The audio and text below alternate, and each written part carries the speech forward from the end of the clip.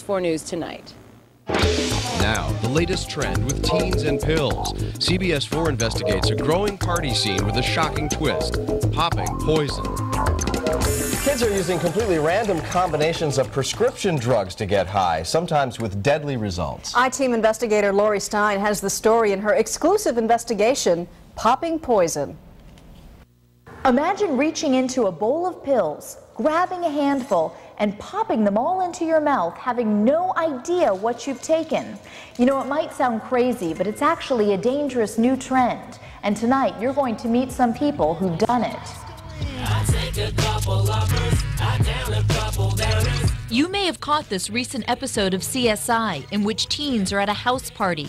There's a mixed bowl of drugs on the table, and each guest swallows a bunch. If you think these parties are just for TV, think again. We've learned they're happening right here in South Florida. If you don't have any to bring in, no pills to bring in, you can't come in. When everybody's there, we all pour it on the table, and you just take whatever's in there. How much do you take? As many as you want. Jasmine says they're called trail mixing or pharmaceutical farming parties. At first, I was telling myself, well, I'm not feeling anything. I need to take more. I need to take more. And you took more? I kept taking more, and I kept popping more pills. Jasmine tells us the drug of choice is Xanax, which they call bars. They also like to take oxycodone, Valium, Percocet, anything that teens can get from their parents' medicine cabinets, even heart pills or cough medication. I'd forget where I was, and then I'd keep telling myself, I'm not messed up yet, I'm not messed up yet. And next thing that I knew, I woke up the next day, and I'm like, whoa, what happened? Jasmine's now in rehab here at the Starting Place in Hollywood.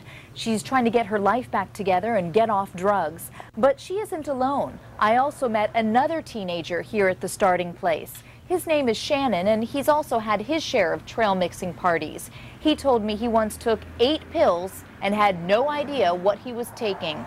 You'll feel like the different combinations and stuff just hitting you.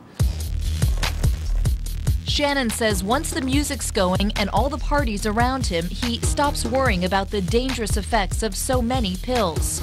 It's a good feeling, yeah. How? Just makes you feel like, it makes you interact with people a lot more, like you're open and everything. And it just makes, like for me, it makes me feel normal because I'm used to being all messed up. So for me, it feels normal. Experts say the use of marijuana and heroin has been decreasing, but pharmaceutical drug abuse is growing fast. In a recent Columbia University study, 2.3 million kids took prescription drugs illegally in the past year. That's up more than 200% from 1992, and researchers are calling it an epidemic. Let me open that, Nana. Every kid should be like you. It's becoming such a big problem, there are even public service announcements aimed at kids who steal their parents' or even their grandparents' medications to get high. Where are the parents when these parties are going on? Usually it's the kids' parents went out of town, or they went on a cruise, or they went here or there. They're at a meeting, dad's at work. And this teenager named Kyle says parents often have no idea their child is at a trail mix party. And I would just call my mom up, be like, Mom, you know, could I sleep over so-and-so's house? Oh yeah, that's fine, just be back in the morning, you know, sometime around 10. So I would be like, okay, that's cool. And instead of sleeping over whatever's house, be out all night just partying and stuff.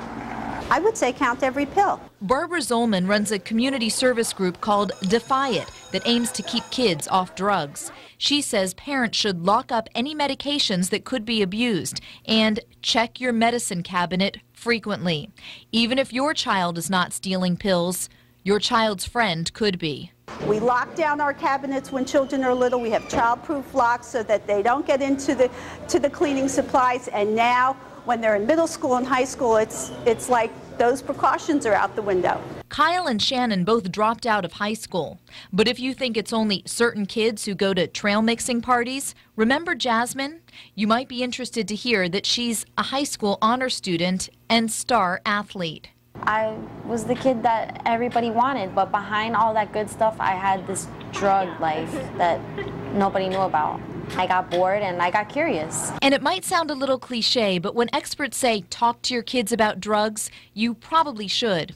When I asked these teens what their take-home message would be when it comes to trail mixing parties, they said parents should really talk to kids about what happens when people abuse drugs. Show them videos, show them whatever, give them books, give them something to show them like what happens to these people. And if you want to get some really good tips on how to talk to your kids, all you have to do is go to our website, cbs4news.com. Lori Stein, CBS 4 News Tonight.